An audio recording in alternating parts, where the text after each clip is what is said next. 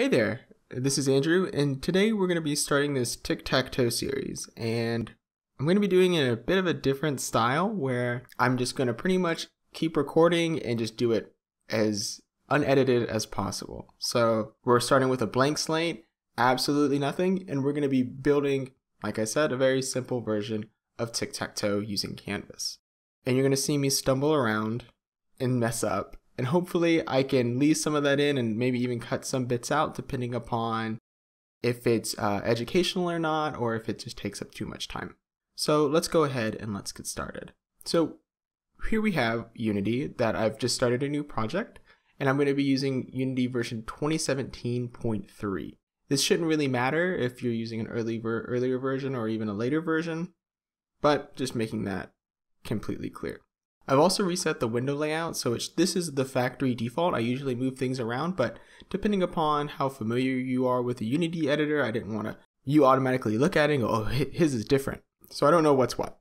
So anyway, I'm going to go ahead and sort of set up my project in this video. So the first thing I'm going to do is I'm going to rearrange my window layout to how I like to work, and I'll maybe explain a little bit of why I do that. So the first thing I do is I don't really like this project tab and how it's down here. So what I'm going to do is I'm going to take this and I'm going to drag it up to the right, and then I'm going to go to this little drop down and I'm going to do one column layout. And I like this because if you have a lot of assets, it'll have a bit of a nested folder system, so you have a better idea of where things are in your project. And it's just a lot better for managing a lot more assets rather than when it's at the bottom and it has a bit more of a thumbnail view and it'll cut off a lot of the names. Okay, and then we're just going to take the console and we're just going to move it right there. I think that's good enough right now. And then we're going to go ahead and hit Control S. And what this is going to do is it's going to save our scene. And our scene is just another word for map or level or board. It's basically what it is. It's just a scene. If you want to sound like a game developer, you refer to a level as a scene, and you're halfway there. So I'm just going to name mine main and hit enter. And I named it main because I only have one scene. If I have a few scenes, I may name it something else depending upon what levels I have, but in this particular instance, we only have one scene because it's a very small game, so I'm just going to name it main. And now we're going to probably just take a few looks at some of the panels that we have. So we have the project right here, which is going to hold all of our assets. The inspector, that's going to show us some of the details of our assets. Our console, that's going to print nasty things out when we make mistakes, which I make plenty of. And our hierarchy, that's just basically going to have all of our functionality in our assets and all that cool stuff. And right now I have a main camera and a directional light, which we're going to be getting rid of in a bit, but we'll leave them for now. We'll spare their lives. So the first thing that we're going to do is we're going to go up to Window, and we're going to open up the lighting tab. We're going to go to settings, and then we're going to drag that over and we're going to dock it right there. And I do this because I like to usually clear all this excess stuff that I'm probably not going to be using, something that's going to be used for Canvas. We don't really need lighting when we're making something that's purely 2D. So we're going to go ahead and get rid of the skybox, and then we're going to go to our main camera, and we're going to go to our inspector, which is going to give us all the details of this object. And I like to just take the camera preview and I just make it white. And then we're going to go to our directional light and we're going to get rid of that as well. And then we're going to save.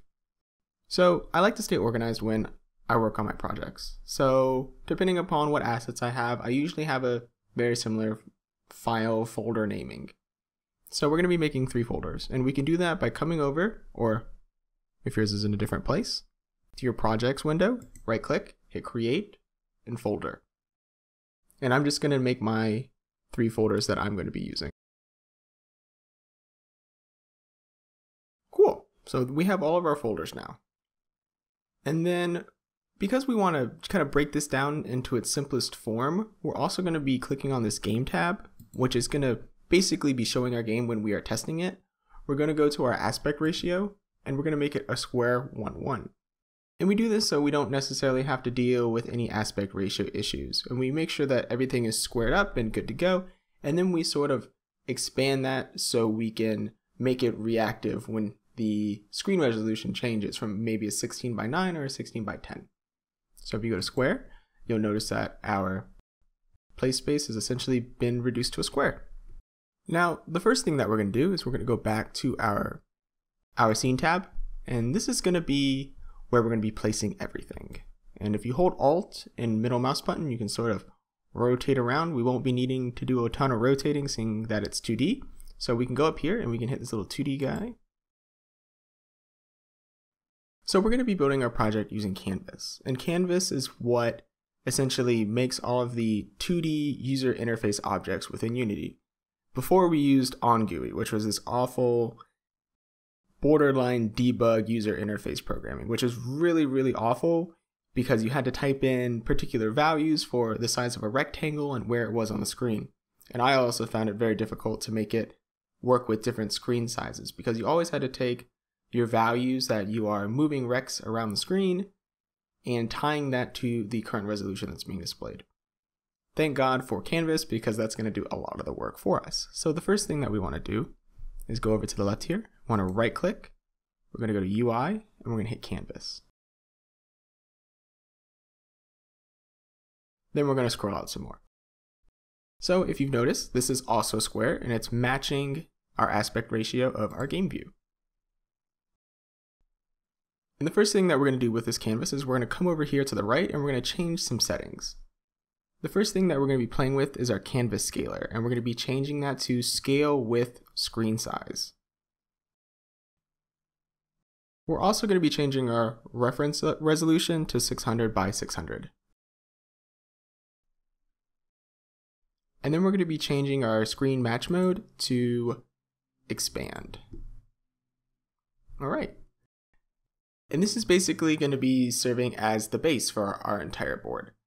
And if you notice, when we've created the canvas, it's also created this event system, which is going to let us interpret all of the mouse inputs, like mouse 1 and dragging, on our canvas elements. So you're going to need that. If you delete this object, this event system, it's not going to work. And if you can tell, event system, standalone input module, which I don't really deal with a whole lot. But so let's go ahead and set up our lines, or even just the backbone of the visuals that we're going to be having. So the first thing that we're going to be adding to our canvas is an image. So if we go over to our canvas, we right click it, we go to UI, image, it's going to give us this cool little image. And if we notice, it's currently anchored to the center of the screen, or the center of our canvas, and it has a width and a height of 100. And what we want this to be is the background of our project. So what we're going to want to do is if we click this, it's going to give us all these cool little anchor presets. And if you notice, we have these Shift and Alt, which is going to set the pivot as well as set the position. So what we can do is we can hold Alt, and if you notice, the icons change. And then if we also hold Shift, it'll also set the pivot, and it'll have that little blue circle there. So what we're going to do is we're going to hold Alt and Shift, and we're going to click out. And what's that going to do is it's going to expand to its parent. In our case, the parent is going to be this canvas object. So now we're just going to select our image that we just created. You can either right click and go to rename, or the shortcut for that is F2 on your function keys. And we're just going to rename this to background. Just like that. And then I like to make things a bit more organized. So I'm going to create another empty object below that we're going to be housing all the lines for our play space. So what we can now do is we can right click again, we create an empty object, and that's going to automatically be childed to our background. And when I say child, it's going to have this little down arrow, and it's going to essentially be attached to our background. And then we're also going to be wanting to call this lines. So if we just type out lines and hit enter, and then we're going to do the same thing. For our anchors, we're going to hold Alt and we're going to hold Shift and we're going to click out, just like that. And now we actually have to create the lines.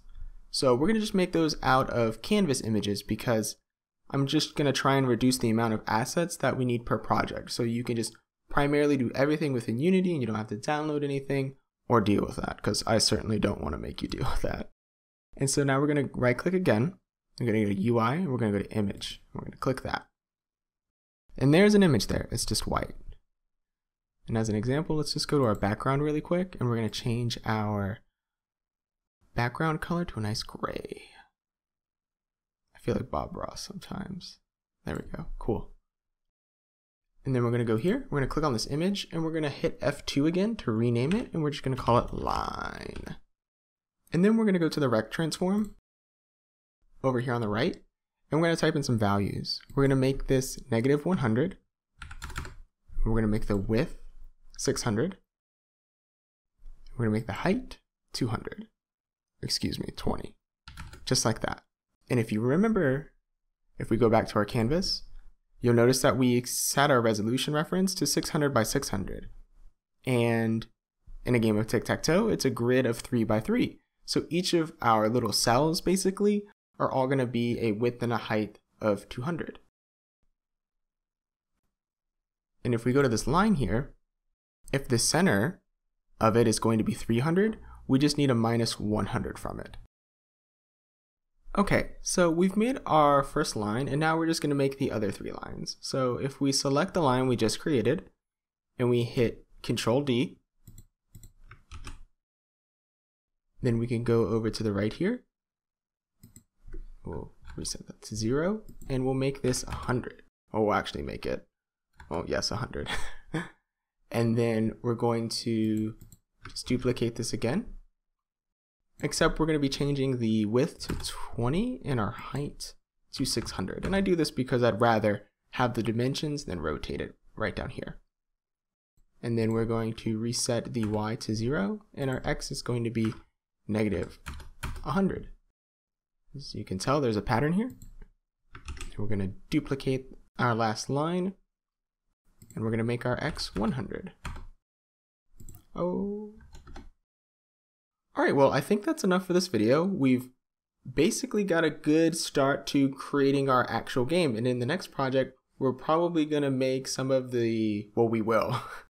We're going to make some of the scripts for, I think, just the grid for now. And we're going to be able to have a grid with, so we can place X's and O's in them. So hopefully you join me there if you like this video, or if you didn't like it, or maybe you would want it shortened, or if I missed something, please feel free to leave a comment. I look at it every day. I'll see you next time.